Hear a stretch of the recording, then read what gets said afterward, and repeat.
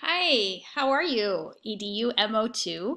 I wanted to go over this video for those of you who are doing the virtual fieldwork online alternatives. So that way you can have some questions answered and hopefully this will be helpful for you. So first, when you log in to the class, you'll see that there's fieldwork, intern hours, online alternatives. So that is where you will find the majority of your resources for the 45 hours. I do want to let everyone know that the 45 hours was created by the state of California. That's not something that is Moorpark or me. Those 45 hours are a requirement for this class. So with that in mind, we did want to accommodate people who may not be able to attend a classroom this semester for whatever reason, various reasons. My personal school is not in session either.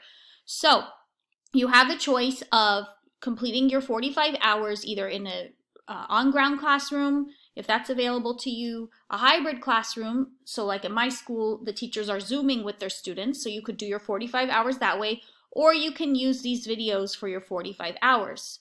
So you would click here, and these are some of your choices. I say some of your choices because you can also choose resources that are not on this list, as long as you just let me know what you want to choose. So these are some that we've come up with, but if you have other ones, please let me know.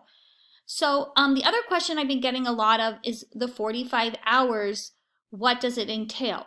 So it would be the time it takes for you to watch the video, as well as recording the hours in your log and doing the reflective journal. So if the video is 1 hour, but you do a reflective journal for a second hour, that would be 2 hours.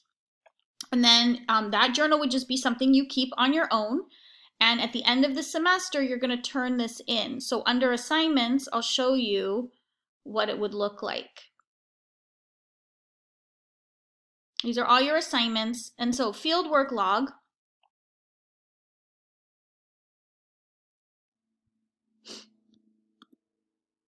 Will look like this. Okay, so you're not going to have a time in and time out. For those of you who are completing the classic one, you would have the time in and time out. And then in terms of being signed off, you also won't be signed off. The way you'll be signed off is through your notes as evidence that you watched the video. So you'll write the date.